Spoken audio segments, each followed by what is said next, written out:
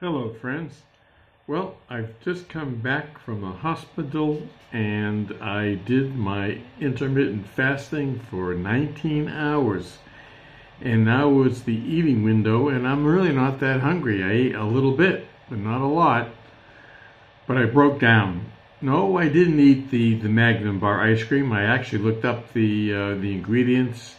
29 carbs, a lot of fat. Not worth it to me, because that would take me right out of the autophagy or faggy, however the hell you say it. But I fell down, and it was like 2 o'clock in the afternoon, 2:30, 3 o'clock in the afternoon, knowing I have a 3-hour window left to eat. And I'm not eating a lot, really, but I had a little bit too much protein for some of the raw meat. Knowing that that was just going to knock me out of the work I did for the 18 hours.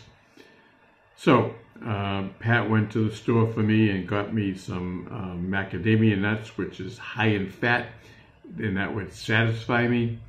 I got one more meal left. I'll eat around 5:30, and that's it until 12 o'clock tomorrow, which actually I'm doing pretty good.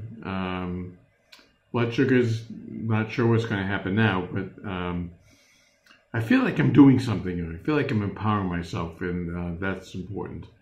All right, that's it for now. Bye.